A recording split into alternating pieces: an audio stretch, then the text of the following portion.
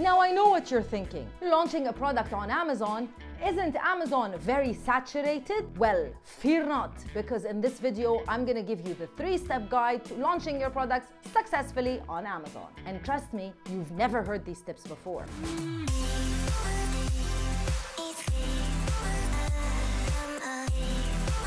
Now picture this. You've got an epic product, a product that's gonna revolutionize the world. You launch it on Amazon and nothing happens. 0 sales. If you're worried that this is gonna happen to you, make sure that you watch the video, and I'm gonna give you 3 main things to follow step by step in order to ensure that your product launches successfully on Amazon. Starting with number 1, the right category. On Amazon, there are multiple subcategories for you to choose from. Sometimes even for the same product, you can have up to 5 different subcategories to add your products under. Now, ensuring that you choose the correct subcategory can definitely help you succeed on Amazon. Why is the subcategory so important? Well, basically, choosing the right subcategory will index your product correctly on Amazon, making it so much easier for customers to find you and making it easier for Amazon to rank your product on the first page. And number 2, choosing the correct subcategory can help you better get the bestseller badge. So you can have a better chance of getting this incredible badge that will help you get a lot of sales. How do you choose the right subcategory, you might think? Now, let's say you wanted to sell men's shoes. As you can see here in Amazon's catalog, there are multiple subcategories for men's shoes. And you might be selling very versatile shoes that can work under road running, shoes, running, Oxfords, maybe Nordic walking shoes, so many different categories. What is the best way to choose the subcategory? Well, it's simply by doing research. Log into the subcategory of your choice and check the best sellers. As you can see, the number 1 bestseller for this subcategory, which is men's classic and fashion sneakers, under the athletic and outdoor shoe, is the Jack & Jones shoe, selling at 81 dirhams with 3,900 reviews. Second best, third best, check out the top 5 or top 10 and see whether or not you, with your product, can compete against these sellers. You want to see whether you can compete, and you also want to make sure that your product fits into the same type of shoes and the same type of category. Now, we're still at the first tip, but one very important thing also to master is to ensure that you add the correct search terms or keywords into your listing. You can do that manually by logging in to the subcategory that you have selected, choose the best 5 sellers as an example, look at all of their keywords and add those keywords into your listing, or you can use a tool like Cerebro from Helium 10. Let me show you. To find out the best performing keywords, you can use Helium 10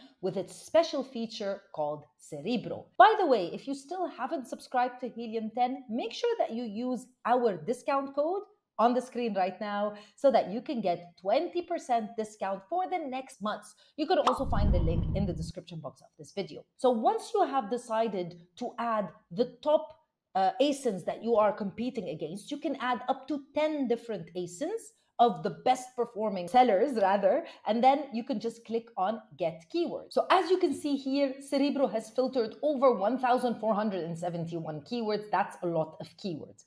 I would also recommend that you always click on the search volume so that you can have it highest to lowest. Now that we've done so, we've got all of those keywords. Some of them are exact keywords and some of them are long tail keywords. Now, after you've seen all of these keywords, you should divide them into exact keywords and long tail keywords. This is an example of a long tail keyword, and this is an example of an exact keyword. Depending on what you are selling, how competitive it is, you might want to start ranking for the long tail keywords, maybe because they are less competitive. Maybe if you run ads under those keywords, you're not gonna have to spend a lot of money. And then move on to the exact keywords, which obviously have a lot of search volume, a very high search volume. Or you might do the opposite. This is very much dependent on what you are selling, and definitely very dependent on your budget and your strategy to sell the product on Amazon. Now hold on, do you know that you can reach out to the Sellers Society, us, for help with your Amazon business? All you need to do is log into your Amazon Seller Central,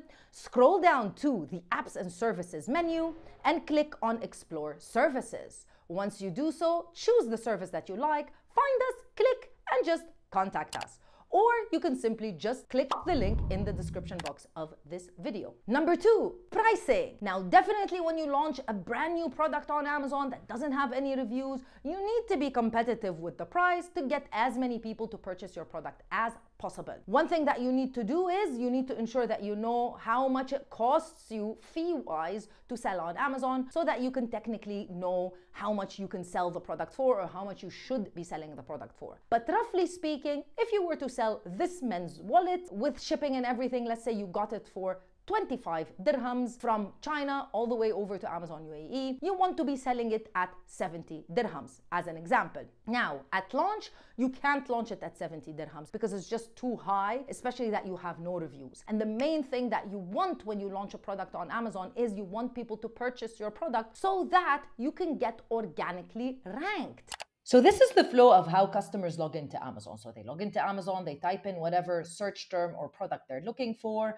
and they got a lot of information. First of all, normally the first listings that pop up are all sponsored, which means those are advertised listings. However, if you look underneath those, you'll find that the products all are great. However, some of them have a lot of reviews. So you want to be one of those sellers. But in order to be organically ranked on Amazon, the main thing is you need to get sales. Now, how those sales come, it doesn't matter if they come from ads or if they come organically. But Amazon decides to put these products because of sales. So in order for you to start generating sales, you will need to advertise so that your product shows up on the top of the first page, and so you can start getting sales. Once you start getting sales, Amazon will start pushing your rank organically, and then you'll show up on the page without having to do any ads. That's why pricing and deciding on the right pricing strategy in the very beginning of your launch is very important, because the lower the price, the more customers are going to be interested in purchasing your product. Now, with that being said, I'm not suggesting that you sell the products at an incredibly low price. You need to know your metrics and you need to know what prices you'll be able to sell the product for while maintaining some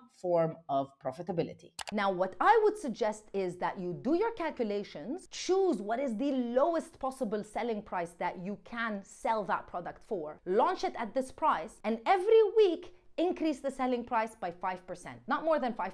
So slowly keep increasing the price as long as you have sales. If you don't get any sales, then don't increase the selling price. Wait until you start generating sales before you start increasing the selling price. And finally, tip number 3, stalk your competitors. Yes, you can actually check on your competitors' reviews to understand what things you need to be highlighting in your listing and what things you need to be probably avoiding and adding into your listing. One very cool feature from Helium 10 is that it just quantifies all of the reviews of your potential competitors, and it gives you all of the main words. What are the positives? What are the negatives? Let me show you.